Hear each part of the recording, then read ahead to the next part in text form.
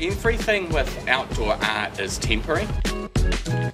Our goal is to enliven vacant spaces, particularly in the New Brighton area. We try to bring colour and inspiration to areas that the public probably perceive as maybe being a little bit derelict, whereas we see it as a canvas. We wanted to paint a wall of a bird that was something a little bit different. That's why we came up with the concept of painting a giant female moa. We'd like to just continue to see new walls, more murals, more artists. I'd really like to see New Brighton be the jewel in Christchurch's crown for graffiti, street art and outdoor art in general.